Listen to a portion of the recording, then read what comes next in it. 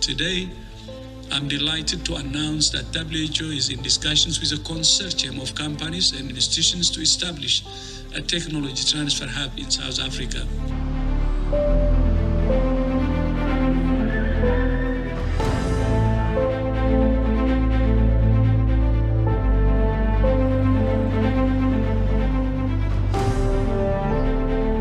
Everybody's aware of the fact that 99% of the vaccines that Africa uses are imported and only 1% are manufactured in Africa. We've realized that our reliance on international partners means that we've had to wait in the queue to find a COVID vaccine, and we've not been able to be equal partners in the negotiation for access.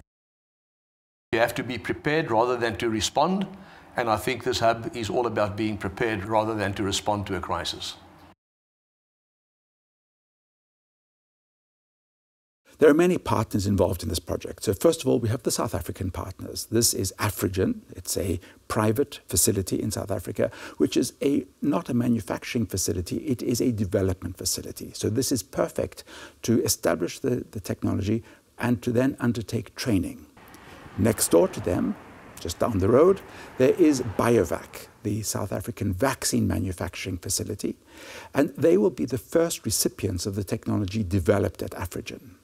In collaboration with them, there is the South African Medical Research Council and the South African universities that are providing the academic input and the research input, because we need not only to make a COVID vaccine, but we need to build a pipeline. For example, HIV vaccines, to follow on after COVID to ensure that the facilities that we build are sustainable. WHO and the Medicines Patent Pool and the African CDC and the governments of South Africa are providing this help to the hub. So what is it about? This is about networking in order to make sure that the right technical and scientific ingredients are used. And this is handled especially by WHO. We are supporting WHO in terms of the licensing and the whole IP picture around technology transfer. Afrigen is in major implementation mode. We have ordered all the large pieces of equipment that are required. At the moment, it's mostly training from both sides. We have a lot of expertise in making mRNA. We are helping Afrigen in setting that up. So with the partnership, we are hoping that with Afrigen and WITS, we're able to interchange information and try to create a cohesive project, basically. We've started to work on training packages. We are enlarging our stability testing facility to also accommodate -20 and -70 stability testing. We have expanded offices because suddenly this team are doubling in size. We as Biovac have been identified as the first spoke. And I think that that has its benefits because we're a couple of kilometers down the road from Afrigen.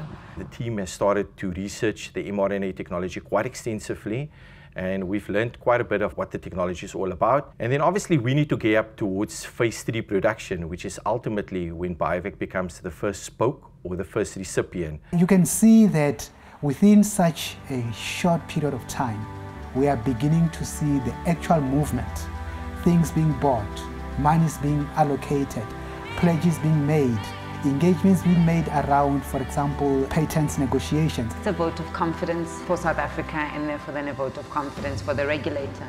What it means is that we have to up our game. We have to ensure that, again, we play an enabling role to the mRNA hub.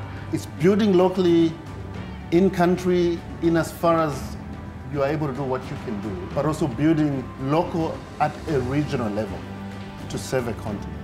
The notion that we have a hub here, that we will be able to actually produce a vaccine pretty much like the ones that are being made, researched, manufactured in the developed world is just so exciting. I believe that we can make a difference and that we have to. Africa needs to look after itself now. It needs to be self-sustainable. And if we can support the rest of the world in any way, then that would be great.